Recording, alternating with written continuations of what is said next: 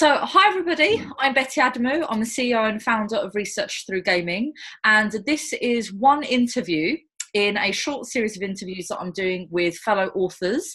Now, some of these authors have written about market research, some of these authors have written about something completely different, and this is one of those times where one of the authors has written about a completely different subject, which is very interesting to me because actually it's a subject I know very little about. So here to school me today and talk to me about his writing experience and give some tips and advice is Bob Lederer. Hello, Bob. Hi, and the reason that I wrote something other than about market research is that that's all I do for a living for the last 24 years. So I think people have read enough about me as far as market research goes. Yes. Well, sometimes it's nice to have a change from the day job to immerse yourself in a passion project. But Bob, for those who don't know you, because I've known you for many years now, but for those who don't know you that might be listening to this interview, why don't you just tell the world a little bit about yourself and who you are and what you do? Well, I publish in the United States, but it is seen around the world. 3 different newsletters about the market research industry. We've been doing that since 1995.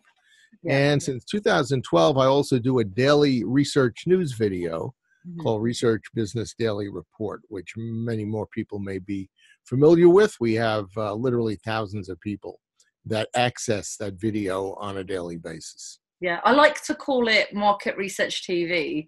Because whenever I see one of your videos, it's like, you know, the headlines of the day, who's buying who's doing what.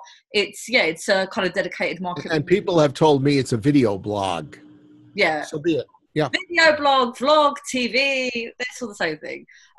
So Bob, you and I spoke not that long ago when you very kindly interviewed me about my book, Games of Gamification and Market Research. And in that conversation, I got to learn that you had written a book. And then, as you might remember, Bob, we kind of went off on a tangent. We were just talking for a while. And unfortunately, at the time, we didn't record that interview because that was just great. So this is kind of a reenactment of that. So we might be going over some old ground, but this will be great for new listeners. And I want you to just tell me a little bit about the book you've written and why you wrote it. Okay, well, this is the book. Beyond Broadway Joe, the Super Bowl team that changed football. Wow, you read that exactly the way I wrote that. That was good. That was good. It's a book about the only time in the history of the New York Jets, who play in the National Football League here in the States, ever won a Super Bowl. And that was back in 1968, 69. The Super Bowl is always played kind of early the next season. And the Jets haven't won one since. They've come close a couple of times, but they've never really gotten back to essentially what the American World Cup championship, is. I was 16 years old when the Jets won the Super Bowl. Had not a care in the world other than trying to get decent grades in school. Yeah. So I had no responsibilities, and I became an advocate. True? You were really trying to get decent grades in school. Are you just saying that? No, I got pretty good grades. Okay. But I was really kind of blown away that year. When you're that young, things that happen to you become very impressionable. Right. And that's what happened, because not only did my football team win the championship that year, but my baseball team won the World Series that year, the New York Mets, and my favorite basketball team, the New York Knicks, won the NBA championship, and that was the first time for all 3 of these teams. But wow. The football one really excited me more than anything else, because basically for 2 weeks leading up to the game, we had been told here in the United States from coast to coast that the Jets shouldn't even bother showing up, that they were going to get slaughtered by the other team, which was the Baltimore Colts. And lo and behold, they not only didn't get slaughtered, but they pulled the biggest upset in the history of any Super Bowl game. And this is the 53rd year of the Super Bowl this year. Right. Wow. Okay. So these underdogs came out on top. So what is this book focused on then? Just like how that team won that game, or A particular Essentially, yes, but that story has been told many times over in the last 50 years. The Jets had a particular player named Joe Namath. They called him Joe Willie Namath. Okay. And he was a great football talent. He was also basically converted into a celebrity by the owner of the Jets. He Right. became a sex symbol. He actually became the first American football player to attract women to come and watch American professional football games because he was just such a sexy swinging bachelor. And so he's always been the face of the Jets winning that game. Yeah. And he's written a couple of... Sorry, but so this Joe guy, he's Broadway Joe. That's Broadway Joe. That's right. Broadway Joe. Why Broadway Joe? Well, his rookie year with the Jets, which was 1965, one of his teammates in training camp, because he knew that the Jets were making a conscious effort to really turn this guy into a celebrity, saw him walking around. I heard he'd been walking around in Midtown Manhattan, and he just dubbed him Broadway Joe. And in a couple of weeks' time, the best-selling and biggest sports magazine here in the States, called Sports Illustrated, put Joe Namath on the cover on Broadway, and called him, Broadway Joe right there on the cover of the magazine. So that's how he got his name. So he's told his story many times over, but I was always fascinated by the other guys on the team, as I call them now, the Special 44 Jets, who helped Joe win the Super Bowl. There's another little story that goes behind this that's very important. Okay. The Super Bowl game was played on Sunday, January 12th, 1969. Okay. 3 nights before, on Thursday night, and that would have been the 9th, I guess, of January, Joe Namath was honored at a dinner as the football player of the year in the United States. Right. And at the dinner, someone supposedly heckled him from the back of the room and said, "You're going to get killed on Sunday." And Namath said, "Not only, are we not going to get killed, but we're going to win the game. I guarantee it." Okay. Now, to guarantee that you're going to win a game in any professional sport is really generally considered a roll of the dice, because even a bad team can beat a good team, under the right conditions. It's bravado, isn't it? Yeah, exactly. So I was always curious, what did the 44 other players think when their leader went before the media and before a dinner and guaranteed that they were going to win the game? And especially because the other team usually doesn't take that kind of bravado very well. Right. And the Baltimore Colts did not. It actually, though, threw them off their game because they got so intent to basically ram you-know-what down Joe Namath's throat that they kind of got out of their game, and they didn't play, the normal way that they would play. They played with too much emotion. They were too angry and such. Okay. So Broadway Joe, so the context is Broadway Joe, before this big important game, has psyched out the other team, but almost in a weird placebo effect said, "We're going to win," and actually they did, and the whole team was behind Joe to win. And what I discovered in my book is that he also psyched up his teammates. Yeah. Because there were teammates who weren't sure they were going to win the game. Right. And several of them said, "Hey, our star quarterback just said we're going to win. I think we got a good chance to win."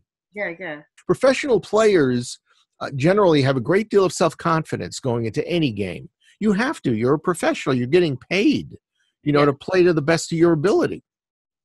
So you hear about the trash talking before boxing fights and things like that. Now, did you say this game happened in 1967? No, 68, and this game actually happened in early 69. Okay, so this is obviously before my time, and I'm just wondering, do you think that this was maybe the original foundations for that kind of pre-game, like trash talking, right? Like no, actually, at the time, first of all, it wasn't played up that much in the media that Namath had made the guarantee. I first really heard about it on TV on Sunday as they were starting, in the introduction to the game. What had really happened here in the States, and this you may recall, even though you weren't alive at the time, is that Cassius Clay, Muhammad Ali, used to not only guarantee he was going to win, but he used to predict the round he was going to win in. So Yes, Namath, I've seen the video. Joe Namath was seen as kind of, adopting what Cassius Clay and Muhammad Ali was generally doing twice a year. Right. He'd say, I'll knock the dope out in 8 rounds or something like that. So Right. Namath was kind of picking up the mantle and doing what Muhammad Ali was doing all the time.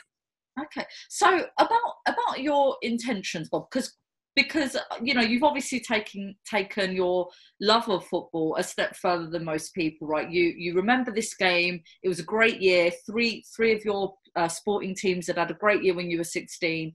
But what made you say, actually, I want to look beyond this star player Broadway Joe, and actually I want to know about the other players, and then how did you do that? I mean, did you go out and interview these guys on the team? Well, let's start with your first question. I'm a writer by profession, although I'm not a sports writer. I'm a business writer, and I've always had this inkling that I wanted to write a book about that team, right, because it meant so much to me. The euphoria of the Jets winning that game when it was finally over stayed with me for a week. It was that profound. I guess today you could compare it to, a country winning the World Cup. Yeah. I know there are celebrations that go on and such. Yeah. But what really came to me was watching the game about 3 years ago with my sons, and I'd never really had an angle on how I could write a book because I wasn't going to write another book about Joe Namath winning the Super Bowl for the Jets. Right. And so I watched the game, and one of my sons asked me, "Who is this guy?" And then my other son said, "Who is that guy?" And after I explained who they were, I turned to my wife, who had been egging me on to write the book, and I said, "I just figured out the angle. I'm going to write about everybody else on that team because nobody has ever explored that." Really? No one, like, the focus has always been on this Joe guy? Yeah, the Jets had some other big stars. One of them wrote a book, but the others generally have been, accessories to the crime, in other books. They've been talked about here or there, but they've never really been the focus. And as I mentioned early on, there were 44 other players who put on a uniform for the New York Jets that year. And so I decided I'm going to go out and find them and talk to them, which naively I had, never given a thought as to how I was going to do that. Yeah. And luckily I have an associate who is very good on the computer and on the internet and helped me locate these people. But then it became my responsibility to convince them to talk to me. Okay, so rewinding slightly. So your associate is Chris, that I said hi to before we press record. So hi, Chris. And so what Chris, I guess he went online to see if these guys were on Facebook or Twitter. He reached out, and then you kind of took over the conversation. I'm not going to go into the detail, but he had a much more specific way to do it than that. Right. Okay. And so he methodically helped me find. I guess there were probably 38 or 40 that we actually tried to find. We knew that a half dozen of them had already died, and so we tried to find the remainder. And even those that had passed away, we tried to find their wives, their children, so that we could find out from them about their dad. Yeah. And then I decided to do one more thing, and that is to find some of the best players that played against these guys and try to get their first-person testimony about what was it like to play against Joe Namath and these other guys on the team. Yeah. So potentially this is quite an emotive series of, if you like, depth interviews that you're about to embark on, because I imagine that these guys are a little bit older. They're recalling things that had happened a very long time ago. They've potentially felt a little bit maybe sidelined over the years, with the focus being so much on Joe. And then, of course, if you're speaking to partners and children and they've lost their husband or dad, that's quite maybe quite. Did you find that quite difficult, or was it quite difficult? No, it was. The real task, as I mentioned before, was to get them to talk to me. Yeah. And I had to figure out a hook, and my hook became telling the truth. I had been a fan of the team since 1963, which was 5 or 6 years before they got to the Super Bowl. Right. And so I watched as every one of these guys was brought onto the team, and I read everything I could. In those days, there were 9 or 10 New York newspapers, and I read everything I could read every day, and just retained, in my head, a lot of what these people were all about. Yeah. So as an example, there was one guy, his name is Bill Baird, and he was a little bit small for his position and light for his position. And every year when you would pick up the newspaper or pick up a football magazine that would tell you what's going to happen this year, it would say, this is the year Bill Baird is finally going to be replaced.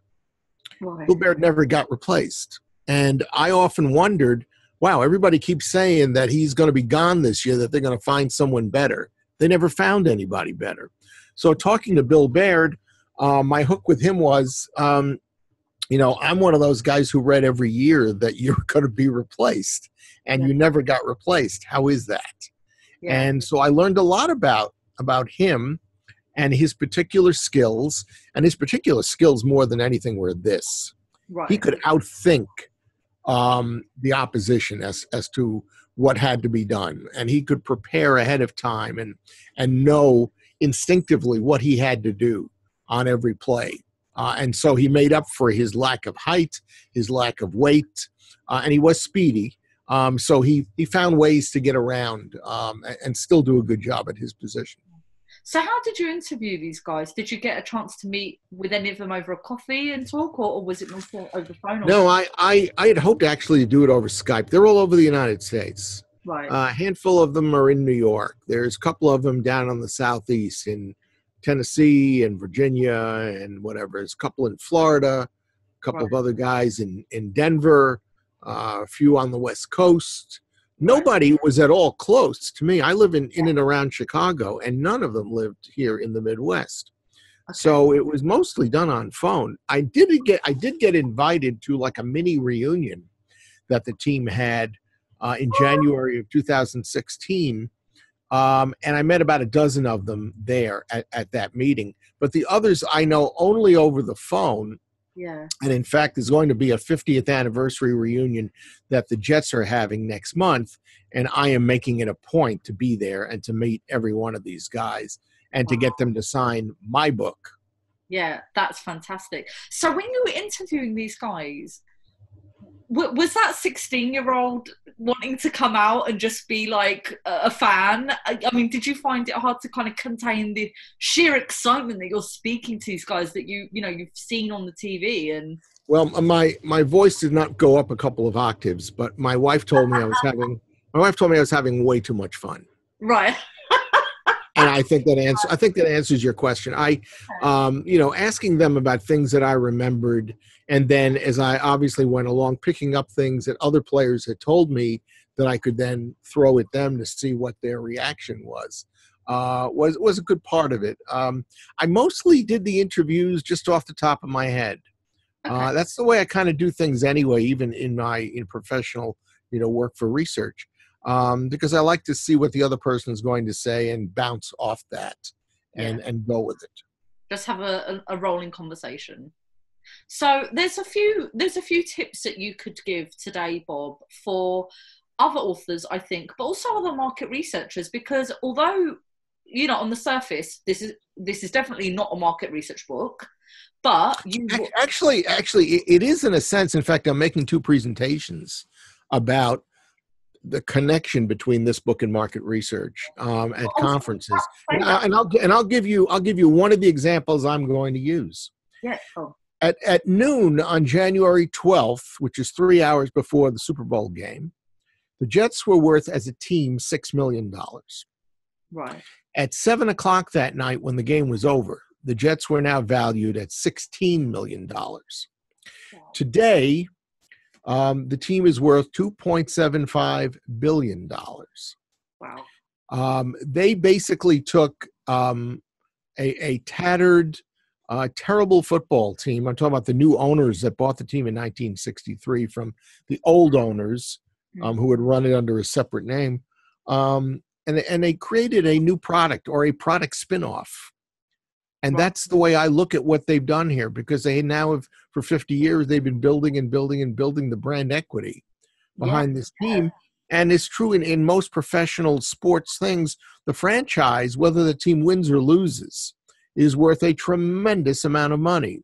Yeah. If you win, you're worth more. But even if you don't, the franchise is worth a lot, especially in the New York metropolitan area, because of the sheer size of the area. Sure. So there's definitely learnings there for a market researcher in terms of building a brand, building brand equity, And how you do the research for it. Well, yeah, that's the point I was going to make earlier, because although on the surface it's not a market research book, you have used research skills to conduct what you said, around like 40, qualitative depth interviews. So Yeah. If there is a student listening to this that's thinking, do you know what, I want to speak to participants who are going to open up to me and feel more comfortable, what would your advice be to that person to say, well, these are the 2 or 3 things that you can do to make a participant feel comfortable, to open up and to just kind of really speak to you, less as a market researcher, but maybe more as a colleague or a friend? Yeah, I think you just nailed it. I think you have to relate to them at their level. Right. Now, most, and that became a little bit easier for me here, strangely enough. The average age of these players is 75 years old. Okay. I just had my 66th birthday this year, so I'm removed from them by maybe 10 years. But one player made a great thought to me as I was talking with him. I said, I'm really excited about the ability to talk to you and all your teammates. I never would have thought this was possible when I was 16 years old. And he said, Bob, when you were 16, it wouldn't have been possible. But now you're 66 and I'm 74.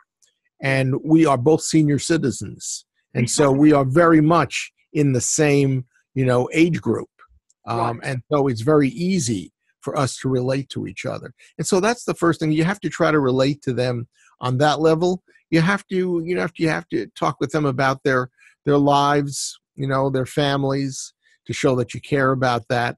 And you have to, as I was able to, relate to their careers and say, I remember when you did this or when this happened to you. In fact, 2 of my favorite players at first were very reluctant to talk to me because they said that they had told their story hundreds, if not thousands of times over the last 50 years. And I said, I'm going to ask you about stuff that you have not been asked about for a very long time and maybe ever. And each of them said, like what? And I told them, and they said, okay, let's do the interview. Interesting. So it's all about showing empathy, but also doing some research beforehand to show that you are very passionate about the subject, you're knowledgeable, so that if somebody's going to open up to you, they know that they're speaking to somebody who knows what they're talking about. Yeah, you just used a word that I think is very key, which is passion. Yeah. You have to be passionate about the subject. My family has been asking me, what are you going to write about next? And I'm really at a loss right now because I don't have something that I'm quite as passionate about as I am about this subject. So, I'm still kind of trying to figure that out. So if I wanted to go out and buy the book, where could I find it? Well, it's published by HarperCollins, so you can find it on the HarperCollins website. Okay. The best price you can get on it right now is at Amazon. If you want to buy a hardcover copy, it's like $18. It's available, obviously, there, for Kindle. It's available in an audio book, which I also recommend. I heard the gentleman who read the book, and I enjoy listening to him reading my book. Oh, wow. But it's an interesting thing, and it's I think if you try to relate to it, not even beyond sports, but at a story of these 40 other guys who have great individual stories to tell, who talk about each other in the most loving of terms. I mean, as much as Joe Namath is seen, in fact, even by me, as something of a hog as far as publicity goes, his teammates love him to death. Right. And they recognize, as I do, that they would not have won the Super Bowl without Joe Namath. He was a superlative talent. He was a difference maker. Yeah. in that game. He was what lifted the Jets above the Baltimore Colts. Yeah. But even Joe, after the game, was famously asked, congratulations, you're the king of the hill. And Namath didn't waste a second and said, no, I'm not the king of the hill. We're the kings of the hill. We've got the team. Right. And so the book really explains first about Joe Namath and what a great talent and outstanding celebrity and unusual figure he was. But then at the very end of Namath's chapter, it explains, but he couldn't have done it without a great offensive line, without great wide receivers, without a great running backs, and defensively, without a great defensive line and great linebackers and great defensive backs, and a superlative kicking game that the Jets had that year. And Namath has been always willing to concede that.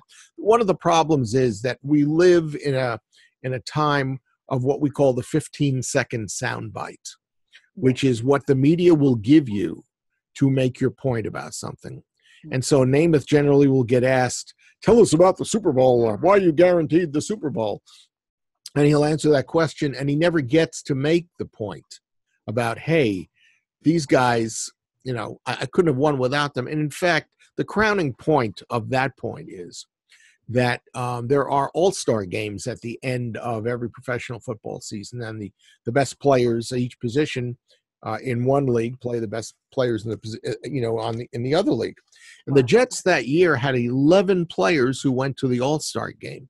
A very, very, huge number because there's only 22 guys on the field at a time. So literally half the guys that were at the game were Jets. And Namath was only one of them. There were 10 other guys who were considered, the creme de la creme at their position that year. Right. So, I mean, okay, we spoke about this before, Bob, that I am not into sport at all. And despite having a husband who's a massive Tottenham Hotspurs fan, I didn't really grow up in a sporty household or anything. He should have interviewed me. Yeah, but you know what's quite interesting is that even though I have zero interest in sport, what I love about what I've heard about your book, not just today, obviously in our conversations before, is just that this is storytelling. This is, that's the big buzzword in market research. But I love the idea that these are little snippets of stories about these guys who were just, absolutely in the limelight.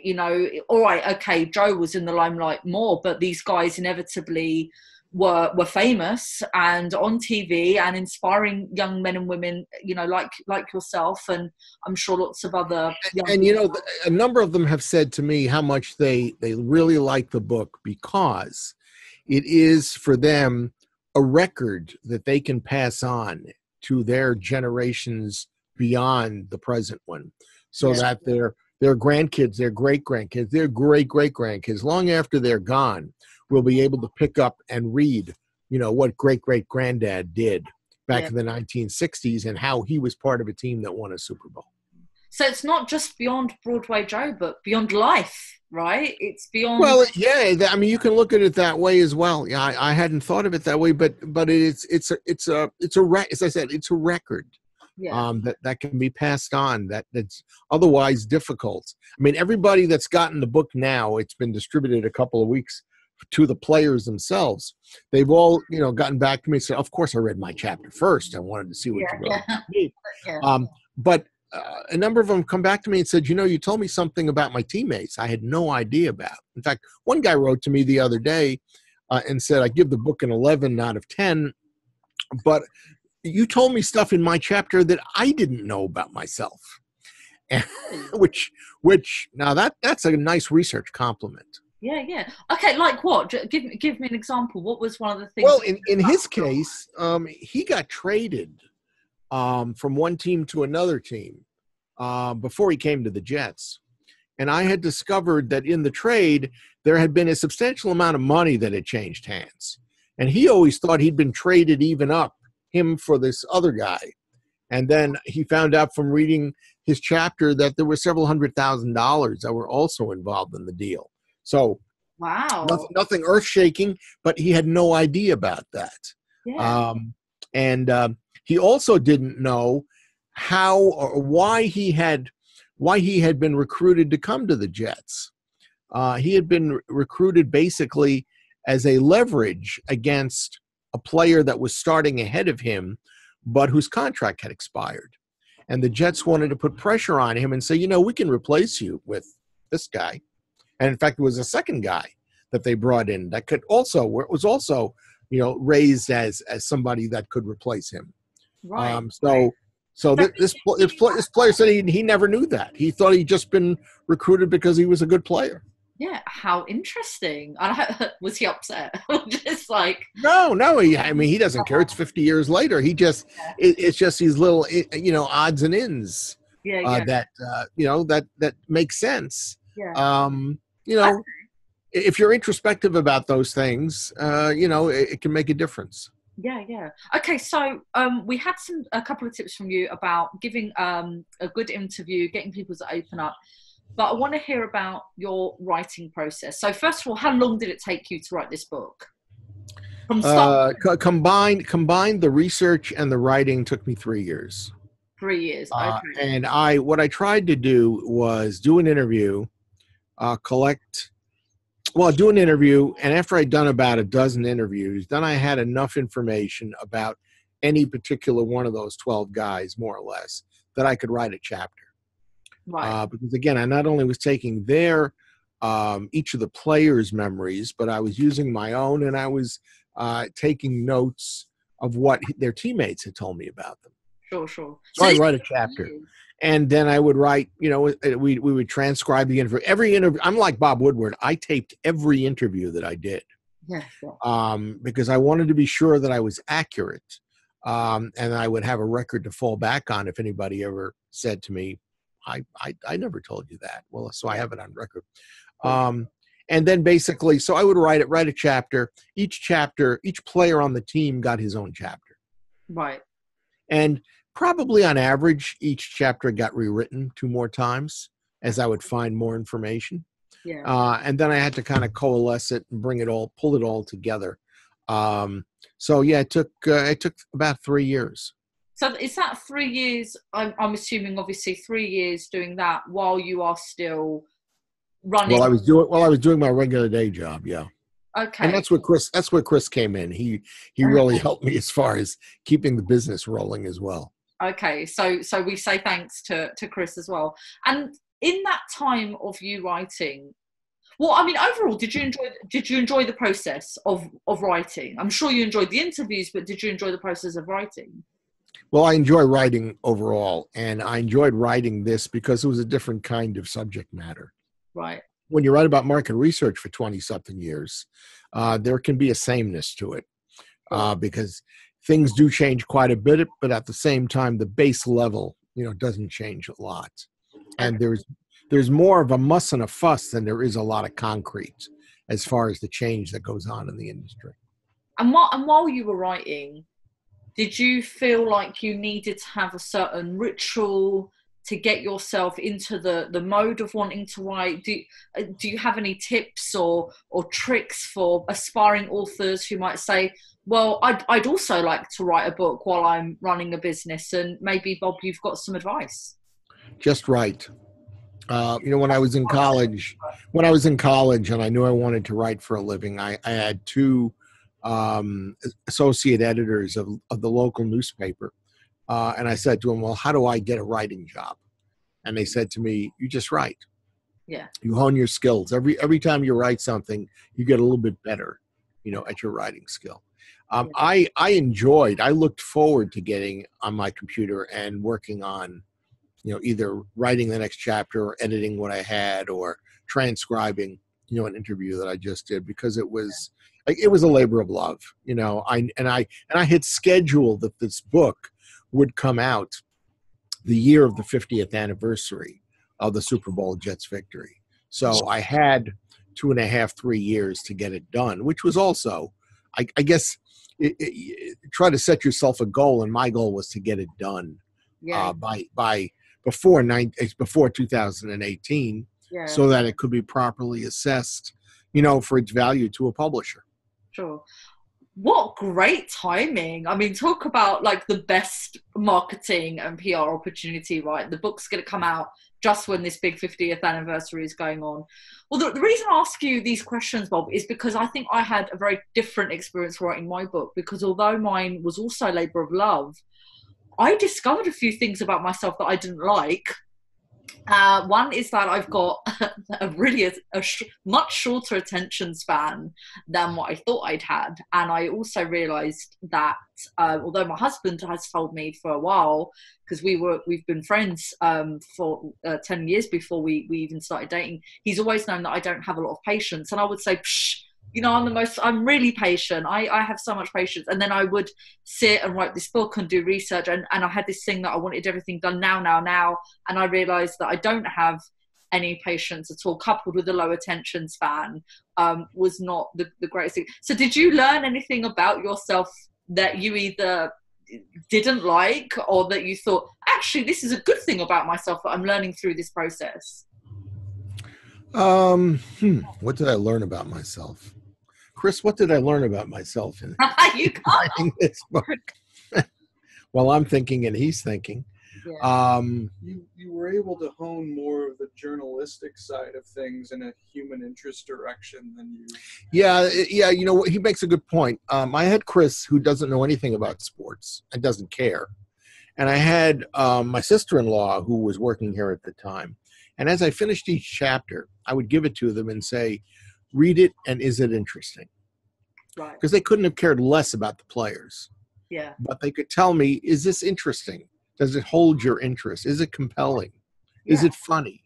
That sort of thing. Because all of those things are necessary. I had to appeal, I knew, to various audiences. One who was a hardcore fan. Somebody who was about as old as me and remembered the team. But then I had to also try to appeal to younger fans.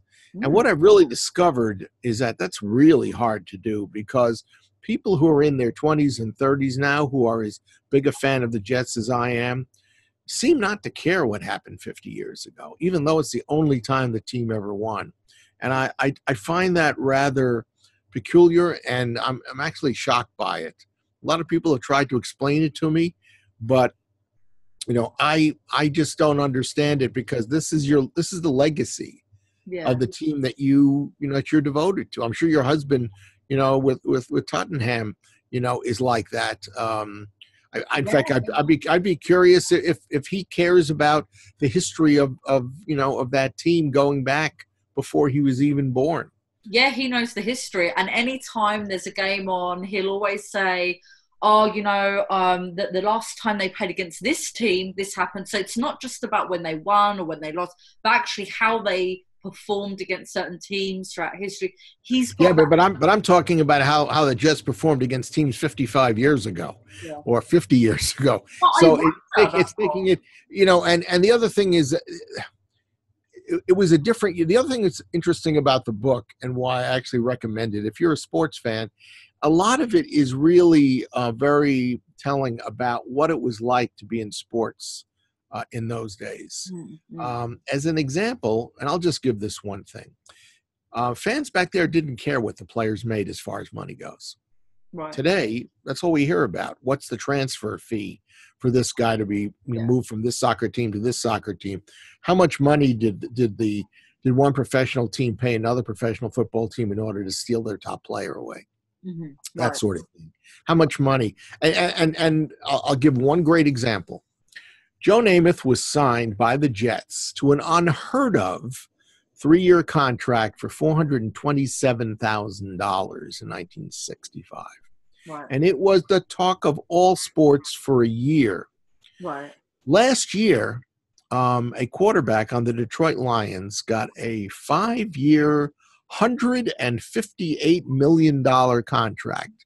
So roughly $30 million a year. And you know what? It was hardly news, because by the next week or two, somebody got even more than that. Yeah. Namath set a standard by what he was getting paid that obliterated the pay scale that existed in professional football in those years. Even the best players were making $20,000 or $25,000 a year. And suddenly this rookie coming out of nowhere was getting $100,000. Yeah. in annual, pay. So I wonder. it was a different time. So you're when you were talking a moment ago about how again, this is a sweeping generalization, but that the majority of young people don't know that much about the history of the Jets or about this game of the players. And I wonder, Bob, do you think that's because all they've heard about is this Broadway Joe, right? So maybe all these years they've grown up just hearing about, this Broadway Joe guy who won that game, and maybe they were never really interested beyond that because that's all they heard. Yeah, they don't know who a lot of I mean, I was talking with somebody at a radio station the other day that wanted to not interview me, but wanted to interview some of the players. Right. Fine. And they had 3 recommendations of guys they wanted to have. Well, for various reasons, none of the 3 was a very good selection for me to suggest to them to put on the air. Mm-hmm. And so I recommended somebody else who wasn't quite as big a name. Mm.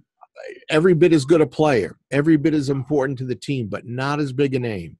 Mm. And they were not interested because they're looking for, the big name player, the guy that everybody recognizes, and not somebody who was a great player in his own right, but never got the publicity that some of these other guys got. And and I think with young people today, I guess in a sense, if you were to sit down with your family and look at a family tree, there would be some people who would be really interested in great-great-grandpa who they never heard of before, or some great uncle or cousin, who happens to be related to somebody in history who is really important.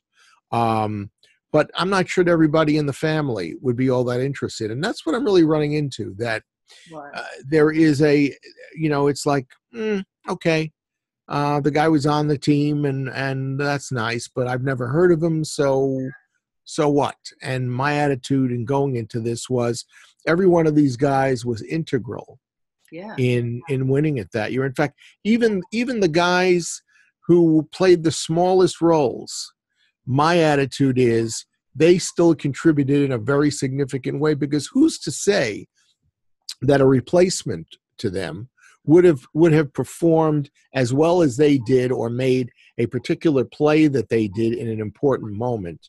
Sure. You can never know that. So even some of the guys I've talked to, some of these lesser known people, the 44th best player on the team, have said to me, "Wow, thank you for including me in this book." And I said, "You were one of the players on the team." Yeah. How could I not? How could I? Maybe right. They were so sidelined that you're like potentially one of the only people that has wanted. Most of them said to me, "Wow, somebody really wants to talk to me." In fact, that was the first person I called. Was one of the important players, but not a star by any means. Okay. And he actually was very, very severely brain damaged at this point from playing football. Right. And his wife answered the phone, and we talked, and I told her who I was, and she said, "Give me a second," and she put her hand over the telephone so I wouldn't hear it. And she said to her husband, Curly, you won't believe this, but there's a guy on the phone that wants to talk to you about the Super Bowl. Oh. And she came on and said, he's been waiting for 48 years to tell anybody, to be asked by anybody about what happened that year. And I didn't hear exactly to that way from everybody, but the inference was there that, hey, you're really interested in what I thought was going on that year, or what I saw happen that year. So it was a very interesting exercise as far as that goes too. Yeah. This is very cool. So it's not just about celebrating the underdogs. I mean, these guys that gave their time to you, it's made a difference to them as well. It has. And in fact, my wife said to me, I know you went into this and you had various reasons for wanting to do this, but she said, I know you, and you really wanted to do this for those guys. Right. Yeah. And you know what? She's right. I want these guys to have their day in the sun. Yeah. As I said, the average one is 75 years old. The youngest is 71. Wow. And the oldest is 86 or 87. And I want these guys to have one last hurrah, because on the 50th anniversary, that's going to be the last hurrah. There isn't going to be a 55th anniversary celebration or a 60th. By the time the 60th comes around, most of these guys will be gone, and the ones that are still here will all be in wheelchairs. So this is it. This is the last big chance for them to get the credit and the salute that I know they deserve. So in terms of not just American football history, but certainly in terms of the Jets and their history, actually, this is quite an important book. This isn't just like a random side thing that you could read. This is actually an important book. You've got a record from these guys who are quite elderly now. Like you said, there's not going to be another opportunity like this again. So actually, in terms of that team's history, this is an important story. It's also a vital book in the history of American professional football, because after the Jets won, a number of things took place, and I'm not going to go into all the detail here. Somebody who reads the book can read it, but it changed the way football was in a number of different dimensions. There were plans that the league had before the Jets won that would have radically changed the way we have football today. And things were put in place back in 1969 after the Jets won that game that remain in effect today. Simply because the Jets won that game. And again, I don't want to go into all the details because it just gets too complicated, but it's the last chapter in my book. It really is the chapter that explains how the Jets winning that game changed football. Wow. Okay, so we're going to wrap up now, Bob, but before we go, let's see that book again, if you've got it. I thought you'd never ask. Yeah. Okay, so Beyond Broadway Joe, great photograph. Can I see the back as well? Oh, yeah, the back has some interesting quotes from some of the players. I'll read one that I particularly read like. a couple. One of the players who played, he's a big physical lineman, said to me, I have a dented football helmet in my den, and it's where I place all the obituaries of the guys who hurt me while I was playing football, and I can't wait for more of those guys to go into the helmet. And remember, I told you about Billy Baird, and he was small, and he wasn't, he wasn't strong. Okay, he said to me, when a younger, faster player came to camp to replace me, I point out to the coach, he's going the wrong way that much faster. It's a series of great quotes that these guys, gave me for the book. So how many copies?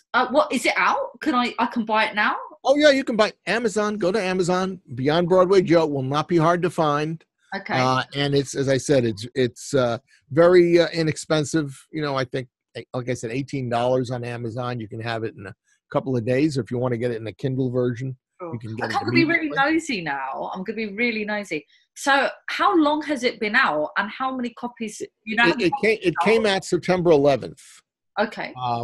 So last Tuesday. Okay. I don't know how many copies they printed. I've asked them that. They haven't told me. Yeah. But I'm very curious about that myself. We're hoping it's good. I know it's going to do very well in New York, because that's a given. There's so many people who live in New York, and there's so many people who are Jet fans that I'm sure it's going to do very well with them. But the other thing is, there are a lot of transplanted New Yorkers literally all over the world. And I'm sure there are a good number of Jet fans in London. In fact, I would bet, and I don't know this, but I would bet there's probably a tavern or a bar in London that all Jet fans go to every Sunday afternoon or Sunday evening. It would be in London, and watch the Jets on closed circuit television, because that's what happens. I have to say I haven't walked past, but maybe because it's not on my mind, right? I'm not looking out for that. It's not on mine either, but I came across a couple of websites the other day. One is in Dallas, Texas. And Dallas, Texas is 1,800, 2,000 miles from New York. But there is a bar in Dallas, Texas, where 500 Jet fans come together every Sunday and watch the Jets play. And there's another one in, what did I say? I think it was in Atlanta. Same thing. Hundreds of transplanted New Yorkers go to watch the team play on television on Sunday. So last time I spoke to you, anecdotally, you mentioned that you've got a couple of interviews lined up. Now, I certainly that one of those was not this one, because I think you mentioned that they were with like quite prestigious publications. So if you can't say who they're with, can you let us know when we're likely to maybe see you on our screens to talk about the book? And I wish I could tell you when I'm going to be on television. I'm trying to get that done myself. No, we've done a number of. If you go online now and do a Google search for Beyond Broadway Joe, it will bring up probably a dozen newspaper articles that have been written about me and about the book. Wow. And so you get a good idea. There was a great one in the New York Daily News last week by a book reviewer who read the book, and she didn't know anything about football, but she really captured what the book is about, and she gave it a 2-page spread. So I was impressed with it, and there's a lot of detail from the book there as well. Okay, so for our listeners, what I'll do is go and find some of those links to these write-ups that Bob has just mentioned. So we'll get you some more places to access more information about Bob's book. Bob, thank you so much for your time. Thank you for the tips you've given us today, and for the insight into what sounds like a really engaging book. And I do genuinely want you to send me a signed copy in the post. Well, you order it. Tell you, here's the deal. You order it, you have it sent to me, I'll sign it, and I'll forward it to you. I will do that. I've had a number of people do that already. Yeah, no, that sounds like a good idea. Thank you very much. Thank you for your time, and I hope everybody out there enjoyed the conversation. Thanks, Bob. Take care.